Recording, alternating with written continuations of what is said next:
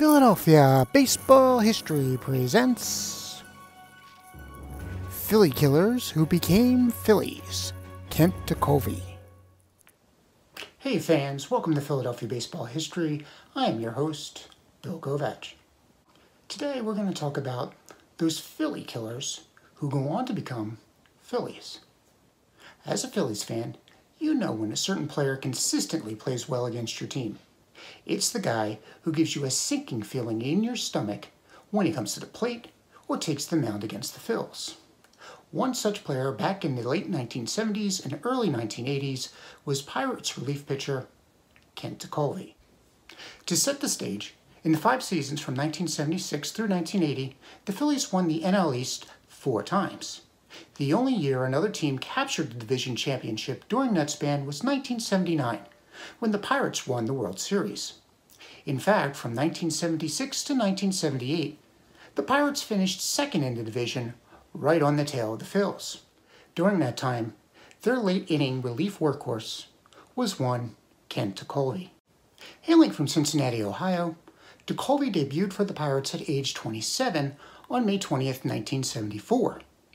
Whereas now Major League teams are reluctant to take a chance on a pitcher over the age of 30, Tukelve was in his prime at that age.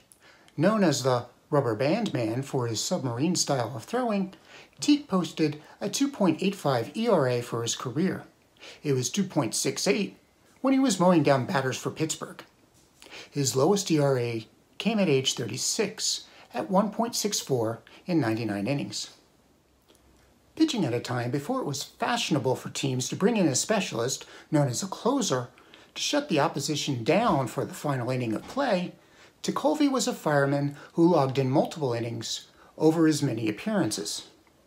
In 1978, Teke pitched 91 games for a total of 135 1/3 innings, earning 31 saves. He repeated this performance in 1979, appearing in 94 games where he pitched 134 1/3 innings and again earned 31 saves. He appeared in 5 of the 7 World Series games in 1979, earning 3 saves, which included Game 7. His winning percentage was .511 lifetime and .534 with Pittsburgh. Against the Phillies, it was a whopping .632, as he went 12-7. His ERA against the Phillies was 2.62, compared to his lifetime ERA of 2.85. Only 3 Phillies ever hit a home run off Tukelve. They were Mike Schmidt in 1981 and Gary Maddox and Von Hayes, who both hit their home runs in 1984. Teke stopped being a Phillies killer in 1985. After the 1983 season, he found himself in a public squabble with Pirates manager Chuck Tanner over the way he was used during the season. Pittsburgh traded him to Philadelphia for Al Holland and a minor league prospect. When he allowed only an infield hit over 4 innings in his first 2 starts, the Phillies made Tukelve their closer for the remainder of the 1985 season. He posted a 2.99 ERA and notched 14 saves. Over the next 3 seasons, Tukelve served as the setup man for the 1987 Cy Young Award winner, Steve Bedrosian.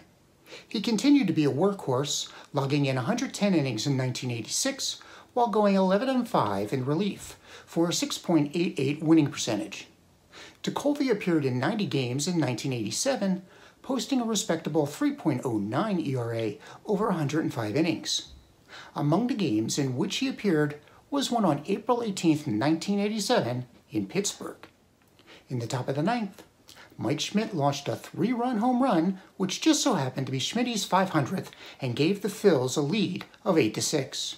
Tukelve came in the game in the bottom of the 9th to shut down his former team, retiring Bobby Bonilla, Barry Bonds, and Sid Bream for the victory.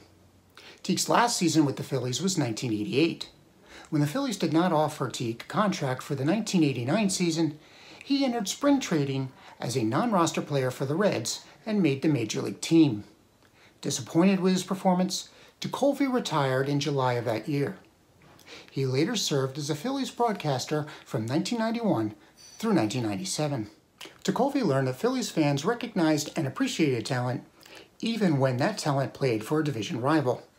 Tukelve noted that when he made his first appearance in a Phillies uniform at Veterans Stadium, Phillies fans gave him a standing ovation.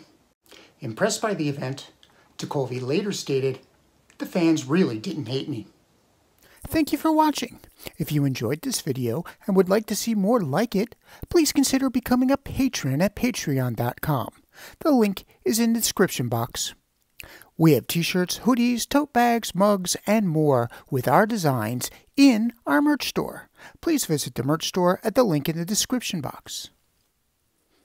Please consider subscribing to our channel. Leave a comment if you have any ideas for future videos.